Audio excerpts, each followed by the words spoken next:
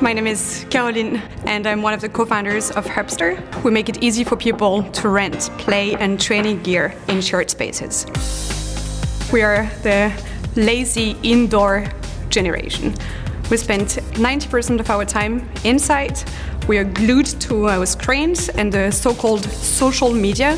How do we create cities that are pleasant places to live in, where people can be active, places where we can meet with each other, where people are more outside? We have built street outdoor furniture. It's a box. Each hub, each box is customized around an object. So it's a modular design, meaning that we can add many different types of objects. People have an app and then they can see where the different hubs are located in the public space. And then when they stand in front of a hub, all what they have to do is to press on a button to open the door and get access to the objects so they can play.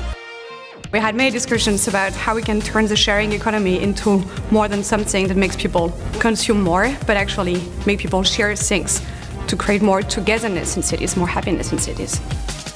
Everybody loves to play. We want Hubbster to become the de facto standard for sharing games and fitness gear in public space globally.